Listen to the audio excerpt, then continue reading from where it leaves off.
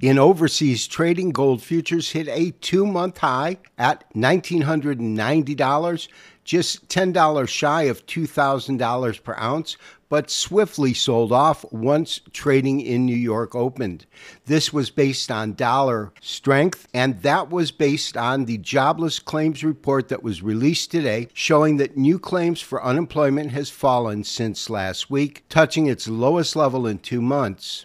Ultimately, it was dollar strength that took gold lower today with marginal buying, much different from silver's sell-off that included selling pressure as well as dollar strength.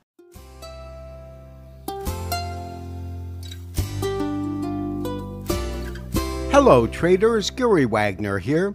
It is 2 o'clock in Honolulu, 8 o'clock in New York on Thursday, 20th day of July, 2023, and this is the Daily Report for Gold and Silver.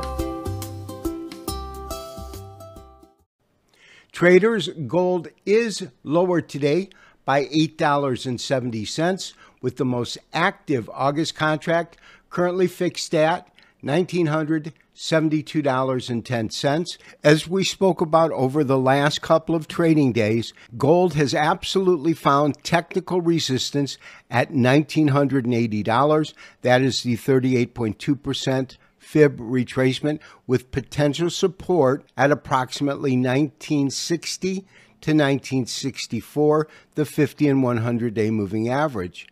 Since it is clear that it's all about dollar strength over the last few days, even if it does trade higher from this price point, I would look for gold to stall. Anywhere between 1980 and today's high that came in at 1990. If it continues to move lower, I would look at around 1960 for potential support. Dollar strength continues to grow, as we just spoke about in gold, up 0.56%, with the index back over 100 at 100.55. A sizable upside move in the dollar after hitting a bottom first on Friday of last week, and then just 2 days ago, the lowest value before climbing up. It was also a doji. Yesterday, we had a solid move and then a large green candle today. Noteworthy also is the fact that the 100-day moving average crossed below the shorter-term 50-day. In terms of technical resistance, I look at this bottom here that comes in at 101.50. I would expect that we could see the dollar move higher in the coming weeks.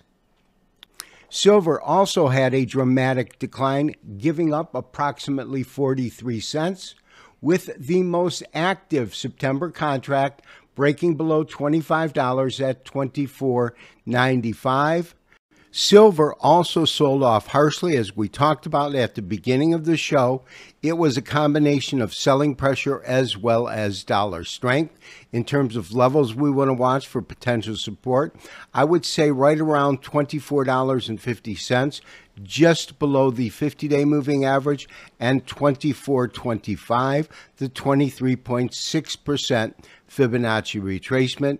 If there is further selling pressure, that would be the price points I would look at to enter long positions after confirming support has been found. This has been Gary Wagner, wishing you as always good trading. We will talk to you tomorrow for the next daily update and review. Bye-bye.